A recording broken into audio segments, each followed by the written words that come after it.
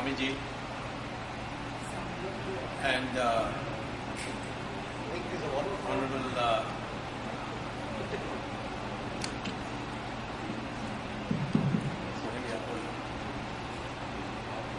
and citizens of Houston City. I'm greatly honored by this opportunity to address you. I'm of course a politician. I may have the name Swami, but I'm not a real Swami. And I've been given a topic which is religious in nature. Of course, I've always believed that religion should be in politics, but politics should not be in religion. And it's very difficult to keep the two apart. And the only thing we can make sure is that we don't bring politics into religion. But there has to be religion in politics. If you don't have values in the conduct of political affairs. I would assume that, I would assume there would be no challenge if I said that both Mahabharata and Ramayana are really political scriptures. They describe political principles. In fact, the last sermon of, if I may call it, of Bhishmacharya to Arjuna is full of gold nuggets of wisdom on how to conduct political affairs. There are so many questions that Arjuna asks him. And he is giving very, very interesting reply. I remember one of them, Arjuna said, "When shall I make allies with enemies? And when I should not?" So Bhishma said that I'll tell you a story. That cat and mouse we know are enemies, deadly enemies. At least the cat will eat up the mice. At least this much the rat knows. And one day, a cat was harassing a rat a lot, so the rat had to stay in a hole. And the cat, to harass him, would sit on the top of the tree or prowl around so that the rat would not be able to come out. One day, in night, just before morning, early morning, a hunter came and he put a net to catch some of these wild animals, like deer and so on. And he put this net down, which if any animal steps on it, it will immediately suspend that person in the air. There will be a rope system by which this will be done. So he left it and went. And when the sun came out, the rat heard the cat screeching. It came out to look and he saw that the cat had by mistake stepped on the net. And the net was suspended from the branch. So then what happened is the rat began dancing around, that at last I got freedom. And it was stirred a little too far. And in came a snake. And the rat didn't have enough time to run back to the hole. So it was totally petrified. So the cat saw the plight of this rat and he said, "Why don't you jump into this net and with your teeth bite off the rope, and then I will protect you from this snake. So I will, shriek so much that the snake will run away." So the rat then jumped into the net and said, "Okay, drive the snake away." So the cat shrieked and shrieked and shrieked, so the snake in fear ran away. And then the cat said, "Now you open maybe cut through the net." So the rat was doing it very slowly. So the cat got angry and said, "Come on, do it faster. You can easily do it faster. The farmer is going to come very soon and we have to do it before that." But he kept biting very slowly till the farmer came to pick up his net. And when he was very close to the net, then the rat cut the net very fast. And the cat also jumped out and climbed onto the tree, and the rat also went back to the hole. The farmer came, picked up his net and went away. And then the rat came to peek its head out. And the cat asked him, "Why did you do this?" So he said, "Well, I know that you would like to eat me. So if I had cut the net very early, then you would have eaten me up. You have no morals on this question. But I felt that if I cut just before the farmer comes, you will be more worried about the farmer coming and catching you and giving you a good beating. And therefore you will be more interested in saving your life than taking my life. And that's why I waited." So therefore Bhishma said, have an alliance where you know when to get out of it. Then you can have an alliance with an enemy. And otherwise you should not ever have an alliance, because the first thing the enemy would do is to swallow you. So like this, there are so many such political advice given in our scriptures that I would say that it's very difficult to keep religion out of politics if you want to do politics, if you want to really conduct politics in a moral way. But you certainly should keep politics out of religion. So, however, I'll take great care to minimize the political content of my speech.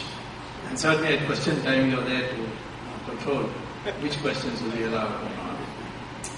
I today want to speak about an important aspect of our daily life, and that's called the mindset. And mindset is actually how we respond, the outlook we have to respond to events that happen to us. There are many events which unfold in your life. Some of them give you pain, some of them give you pleasure, some of them give you happiness, some of them give you grief, some of them give you success, and sometimes failure. So you have to know how to respond, and that is called the mindset. And there, Gita, in various slokas which I'll take you through, explains very clearly what should be the mindset. And that's what I would like to begin with. First and foremost, I would like to read out sloka number 47, which is in chapter 2. And this is on page 28. And I've taken this from Ganapati Sanatan Swamy's Gita. You can take it from any other. Mike has to be closed. Huh? I can't hear Mike. Yeah, okay. I'm taking it from Sachidanand, Ganapati Sachidanand Swamiji's Bhagavad Gita. And what Krishna says to Arjuna in shloka number 47 is this: your right is to work only and never to its fruit. Many would have been told this a number of times. Let not the fruits of action be your motive, nor should you be attached to inaction. That is, you have in life only freedom of action. You can never tell when the fruit of that action will come to you.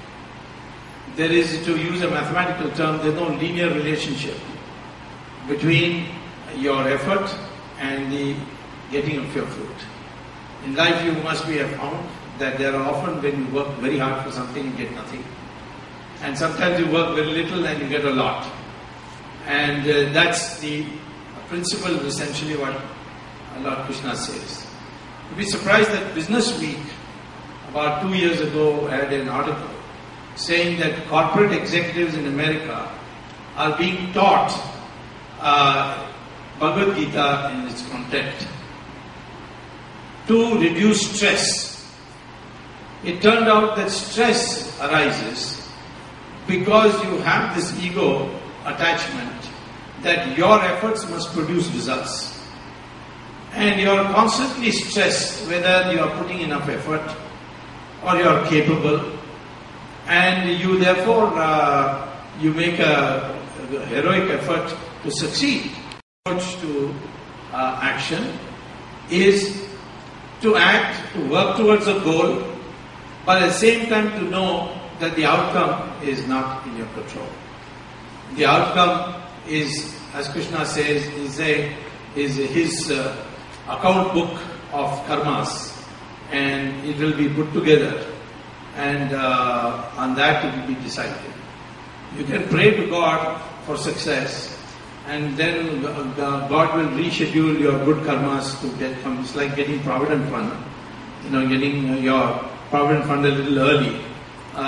It's there to get for you to get at the end of your active life and when on retirement. But you can get a little in advance as a loan. So therefore, or as an earlier installment. The same way, Gita makes it very clear that ultimately all results are going to depend on your karmas. And those karmas are inclusive of your Purva Janma karma. And this karma philosophy is the only one which explains life. I don't know of any other religion which has an explanation why sometimes you get nothing after heroic work for it, and sometimes it all suddenly comes without any work. Or why a completely incompetent person compared to you gets recognition for something where you are denied that recognition. So this dilemma we face in life, and we say life is unfair.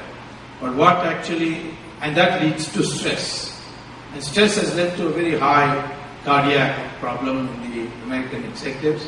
So they are now saying, yes, you have to work for company goals, but your freedom is in the choice of actions. What comes out, what the results come, that of course is totally dependent on me. It's what Krishna makes it very clear. So that's the first thing I should say. So he says, Gita then raises the question, how should this action be performed? And here again you have a shloka number 41 in chapter 2, and that is on page of this book is 31, I think. And what it says is this, shloka number 41, and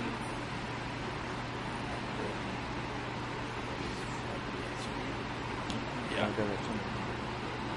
Okay, bookmark.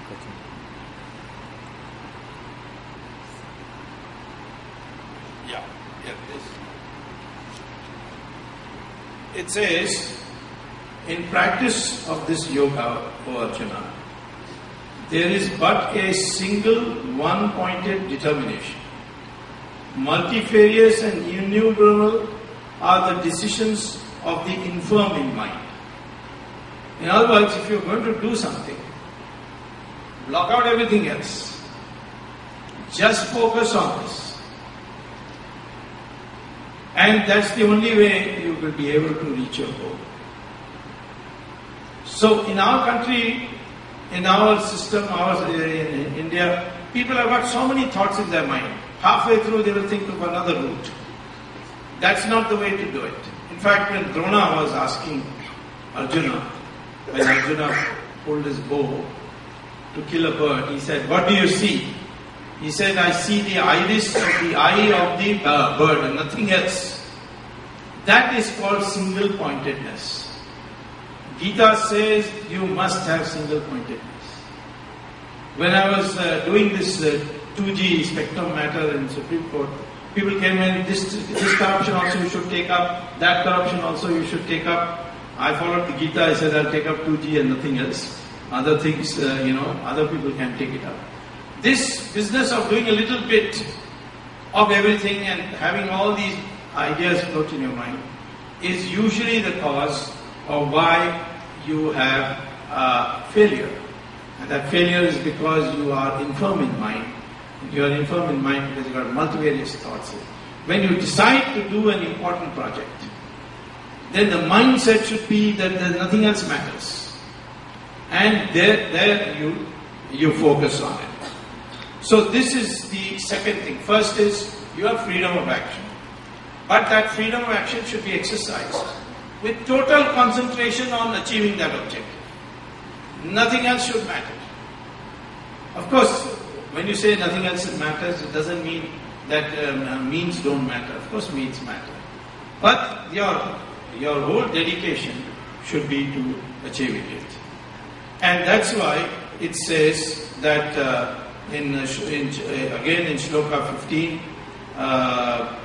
in chapter 2, let me read that also out, which defines how fruit is given.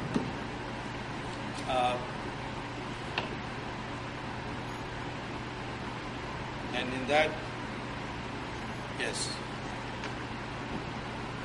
So he says, Krishna says, "O great among men, that wise man who remains the same in pain and pleasure, and whom these emotions do not afflict, is indeed fit for immortality." There's another shloka which says, "Sukadukhaye samayikritava." It gives you the series of opposites and say that these series of opposites you should be not affected by either. You should not be delirious in victory. You should not be depressed in defeat. They should all be moderated. It should be both should be treated as two sides of the same coin. So, A, your action, you are free. B, you should be single-pointed. And 3, the results of those actions are not in your control. But once the results come, you should neither be exhilarated because you won, nor should you be depressed that you lost.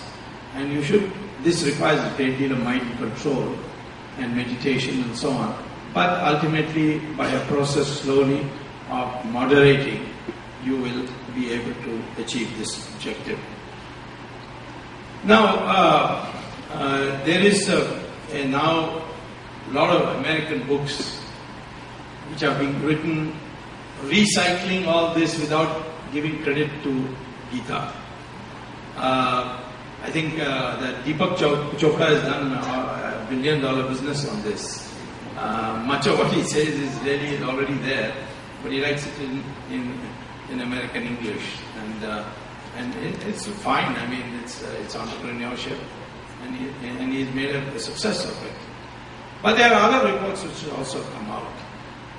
And some of them are now classic texts in school, in psychology courses. In Stanford University, there is a professor by name Carol Dweck, and she has classified mindsets into two types. The first mindset she calls as the fixed mindset, which is where you say, I know my limits, I fail because I'm a failure. This is the kind of a pessimistic outlook that one has. Then she says there's a growth mindset, and this growth mindset is, I really have no idea the extent of my potential. But if I have failed, it is because I have to retool myself and retry to realize my potential. And retrying is absolutely essential. As you know that Islam failed to come to India because repeated invasions were defeated. But finally, it was Muhammad Ghori who came how many times, I don't know, some say 16 times, some say 10 times. 18 times something. But in the end he won. And that's how Islam was established. Of course, the problem was also with our culture in the sense that we had rules of warfare which you will not find a parallel anywhere in the world. One was that war will not start till the sun rises. And the battle for the day will end when the sun sets and you come back to your tent and have a good night's sleep and then return back. Second is the war will not be in the agricultural fields, it will not be in the cities or populated areas. It will be in open Maidan. So Kurukshetra was an open Maidan where the war took place. And similarly, when Ravan had to confront Rama, he didn't say to Rama, you come inside my fort. He came outside the fort and fought in the open Maidan. So that was the second principle. And the third principle is that if you are defeated and you say, I'm sorry, then you return everything and say, okay, goodbye. Give him a good goodbye also. And unfortunately, Prithviraj Chauhan said goodbye to him 16 times or whatever number of times, when he should have really had the sense not to do it for more than 2 times. You should not forgive somebody more than perhaps 2 times. And he forgave him for... But that was our culture. And the people who came did not realize this. I mean, they did not observe this. And they attacked at night, they attacked in the cities, they had mayhem in the population centers, they destroyed the crops. And so it was a new thing. It was only after Shivaji emerged in the scene that the new models of warfare, new methods of warfare, including guerrilla warfare, was perfected by him. So consequently, the issue is that you cannot ever, you should not ever accept failure, and that also comes out in the Gita, because it says that the result is not really your determination. You will get the value of your karma someplace. There will be a karma account which God is supposed to keep, and in that karma account, somewhere or the other, you will be able to cash it. It may be you may not get it in one area, but get in another area. You might get a very good wife and a very bad job, or the vice versa, a very bad job and a very good bad wife and a very good job. So, it's we have in Gita, the mindset is that life balances itself, and therefore that is another aspect that you. So this realizing this potential is the real question. Now, therefore, I would say your mindset should now work towards getting rid of anxiety. Anxiety comes about the fear when you start thinking about the future. And our future is unknown. And then you imagine the worst possible scenario.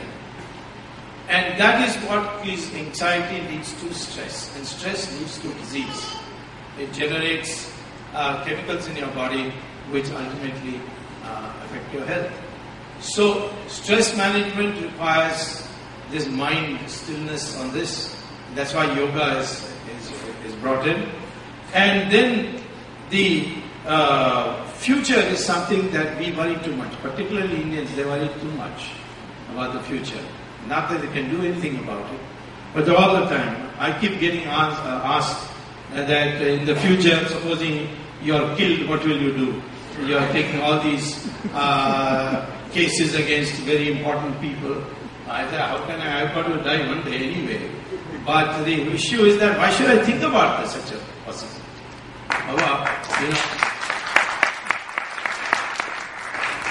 Supposing I start early in the morning from my house for an appointment, a very important appointment, maybe something that my job or something, and on the way I get landed into a traffic jam. Now you will say, my God, this traffic jam, maybe the appointment will be cancelled and I will lose a great opportunity. So that's one way of thinking, and you fret about it, you sweat about it. And this produces great deal of bodily changes through these chemicals which are released by the brain. Now, if you were a positive person, you would say, I left early enough. Traffic jam is something I did not expect. And now what has happened? I'll just relax in the car, maybe turn on the radio and listen to the music, or put on some cassette and enjoy, you see, the stillness of the traffic jam. And maybe this appointment that I would have got would have led to a job which is not to my future. That maybe because I didn't get this, I will get another opportunity to get a better job. This happens. It has happened to me many times that I've been denied something and then I ended up doing something better. I remember when I left my professorship at Harvard, went and became professor at IIT. And I was campaigning against socialism, saying that the growth rate will never increase in our country unless we undertake a change to the market economic system. Mrs. Gandhi was in power. She was so angry when she saw, and because I got publicity because I was ex-Harvard professor, IIT professor, so a lot of publicity damning the socialist system, the Soviet model. So one day I got a letter of dismissal saying, you are dismissed. Now I raised it with the director, how can I be dismissed when I am a full professor? And I have no inquiry, nothing, just you sent me a letter that effect, and they sent it to me 10 minutes past 5 o'clock, that effective from 5 o'clock you are dismissed. They even came and took my luggage and all from the house and all my goods and threw them out on the road. I mean, I was living in the campus housing at that time. Now, everybody thought that that's the end of me. But sooner I was, because of some of my writings, attracted political attention. I was, inducted into Parliament, and because I was inducted into Parliament, and the Janata subsequently, after the emergency came to power, I was appointed by Morarji Desai on the board of governors of the very body which dismissed me in the first place.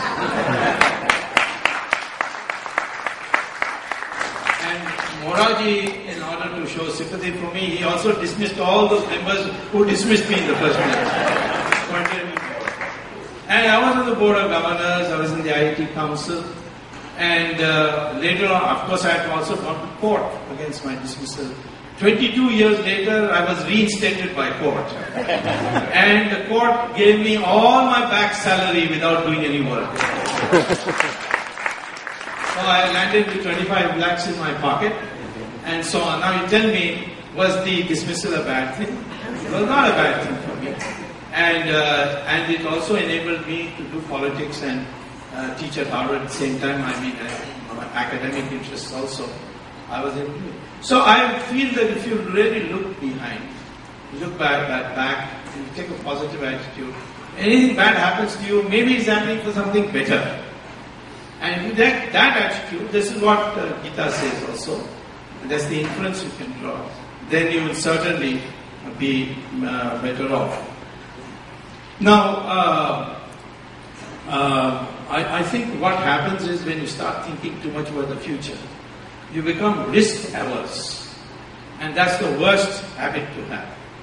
You must be capable of taking risk, because you have to calculate the risk, you can't be wild and so on. But without risk taking, you cannot achieve anything. And risk, you see, is something where either you will end up in a very bad way, and of course then you must learn to get up again and try again, or you may get a huge bounty. At the end of every class at Harvard, which has students from all nationalities, particularly Indians are there in large numbers, I ask one question: now when you take up careers, what kind of career will you take up? One where you join in and you are guaranteed the job, and every year your salary will be increased by maybe 1% or 2% or whatever. There will be annual increments, and some of the money of your salary will be put in Provident Fund. And at the end of 60 years or 65 years or 70 years, you will you'll retire and you'll get a Provident Fund. That kind of a job you like. Or a job where you might become a billionaire, or you may end up on the street. What kind of a job would you like? And I posed this question to my class. The American students usually ask me, what's the probability I'll end up on the street in a risky alternative? But the Indian students will be, 99% will say the first job is better. And when I say, why the first job? Because there's guaranteed poverty. They say at least it is guaranteed. That's what's important. Even poverty is better if it is guaranteed. This is the Indian mind, which is always searching for safety, for certainty. But life is not certain. And therefore you must learn to take risk. And if you take risk with the knowledge that no effort goes waste, and if you have done it for a good cause, it will be good karma. and that will go into the account, and ultimately you will be benefited. So this, without you taking risk, you can never excel. For excellence, you need to take risk. For mediocrity, you can avoid risk. If you want to be a bureaucrat, that's a different matter. But if you want to be something, you want to achieve something, you should have the gumption to take that risk. And this is, this, if I may quote from Krishna in chapter 16, shloka 24, he says, this is towards the end of the Gita, therefore the scripture is your authority. If you want to know what kind of actions you should take, this is what Krishna says. The previous shloka in fact says that ignoring the ordinance of the scriptures, he who acts under the impulsion of desire will never attain happiness. Then he says, therefore the scripture is your authority in deciding what is to be done, what is not to be done. Knowing what is ordained by the scriptures, you perform your duty. So this is the key thing. You need a guiding light, and that your scriptures are there. In the simplest form, it is the Gita.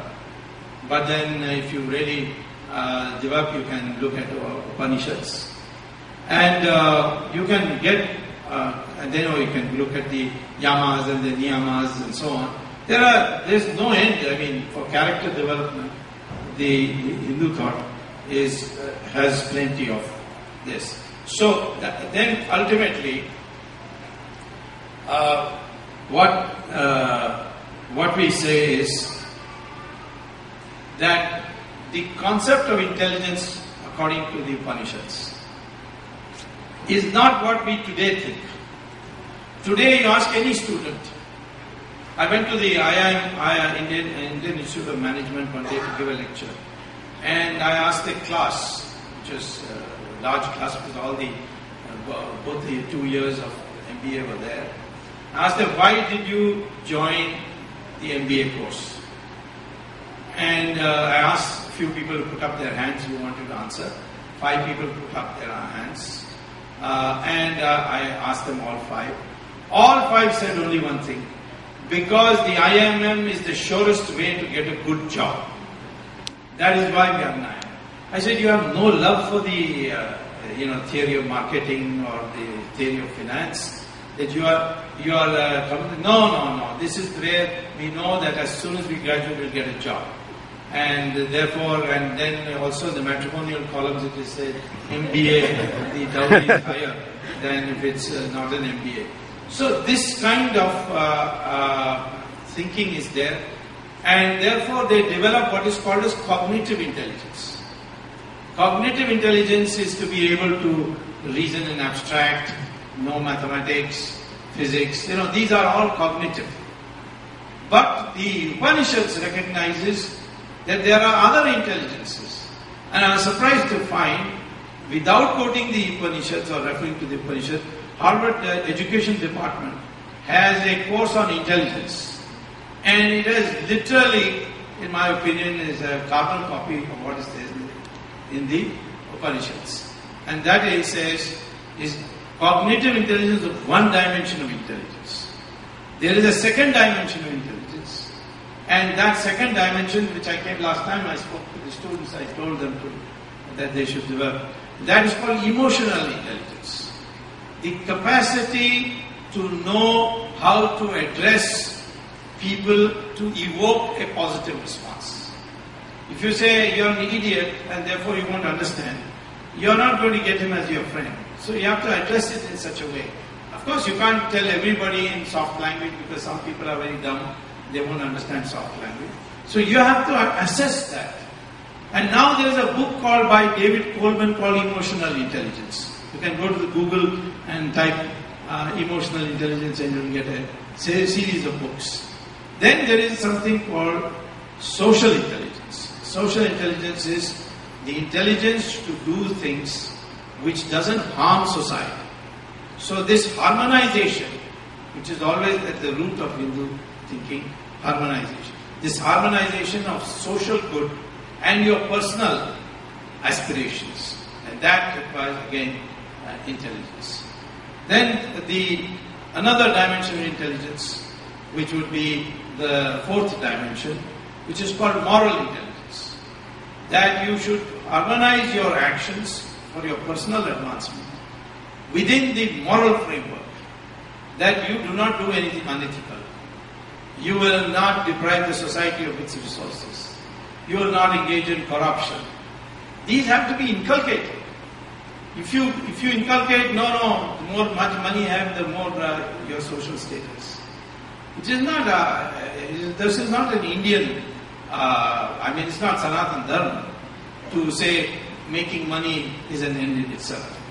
Because making money in an end in itself has already been denounced by Sanatan Dharma. Two great rishis, when they came together to structure the society, one was Rishi Brigu, the other was Rishi Bhagavad. They discussed among themselves how to structure society which lasts long and is stable. And Brigu then said, you see, a society can be stable only if there is a balance. And the balance can come if there are four sources of power in a society, they are separated. No one has more than one of that. So he identified knowledge, weapons, wealth, and land as the sources of power. And he said that those who have knowledge, they should not have weapons, they should not have wealth, and they should not have land. And that was the Varna called Brahman. It had nothing to do with birth. Because people went into the field of knowledge, became Maharishis, even though they were born in different families. For example, Veda Vyasa, who wrote the Mahabharata, his mother was a fisherwoman. Kalidasa, who wrote Valmiki, who wrote the Ramayana, is popularly believed to be a child of the Dalits, or Dalit parents. And as far as Kalidasa is concerned, he was a hunter. And Vishwamitra was the Rishi of Rishis. Even the gods were afraid of him. He came from parents who were Kshatriyas. They were not Brahmins. But he became a Maharishi. Ravan was a Brahmin.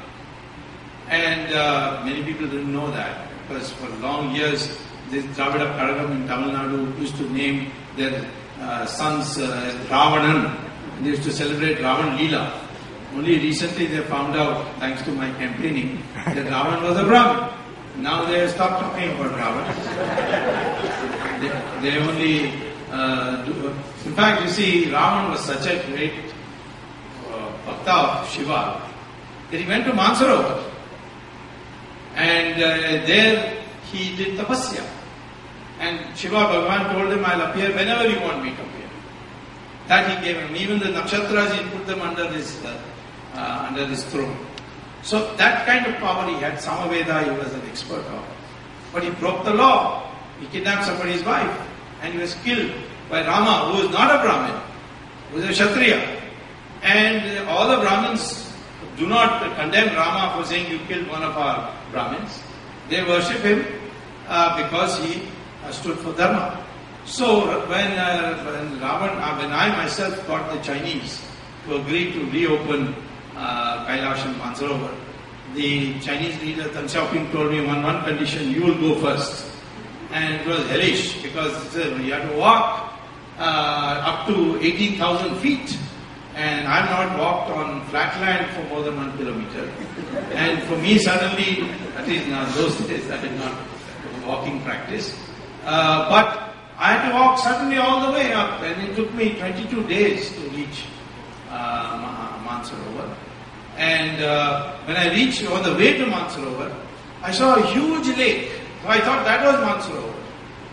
And I went to, I told the Tibetan guy who was with me that, is this Mansarovar? He said, no, this is called Ravan Haranga. So I said, what does that mean? He said, Haranga means Sarovar in Tibetan. But Ravan is an Indian name, he said. So I said, good, let me have a sip of this water. So he said, no, if you touch this water, you will have very bad consequences. You may even die. So, in a mischievous mind, I took a bottle and put some water and sent it to Karunanidhi saying, please drink it and stop it. So, I am saying that here is a man who comes from a Rakshas Jati.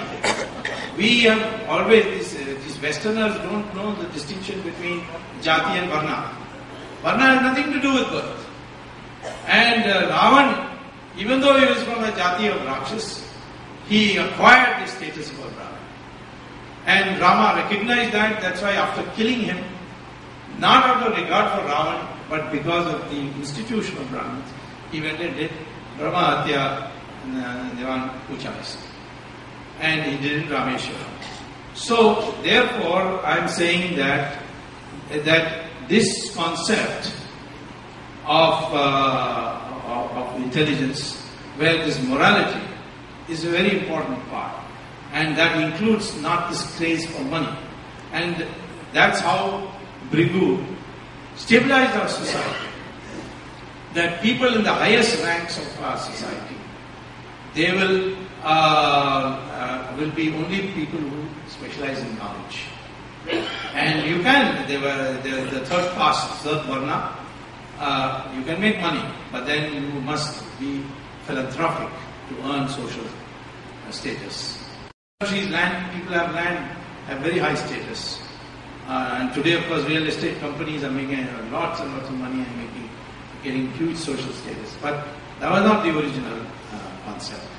So, this is what the morality question is. I would say that part of the corruption in our country is that because we have such a long tradition of developed intelligence, all this intelligence is now being used to making more money. And that greed has come to take control of ourselves. And as a consequence, making money by hook or crook without moral intelligence. Finally, something which everybody needs to develop, takes time, which is recognized again by the Harvard curriculum. It's called spiritual intelligence. If you go to Google again, type all this, cognitive intelligence, spiritual intelligence, moral intelligence, social intelligence, you will get books on this.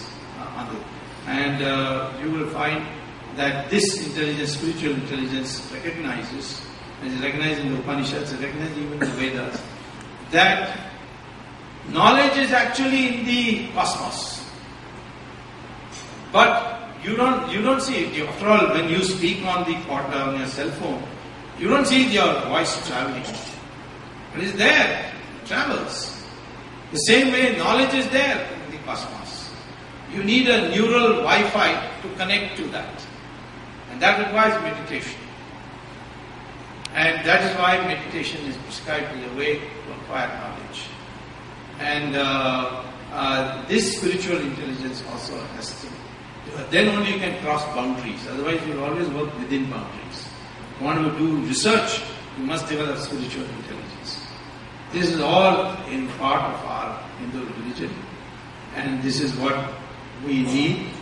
We need to reorient ourselves. Let me tell you, before, if we don't reorient ourselves, the Americans are going to reorient themselves. They will become Hindus and we will not be Hindus. Because I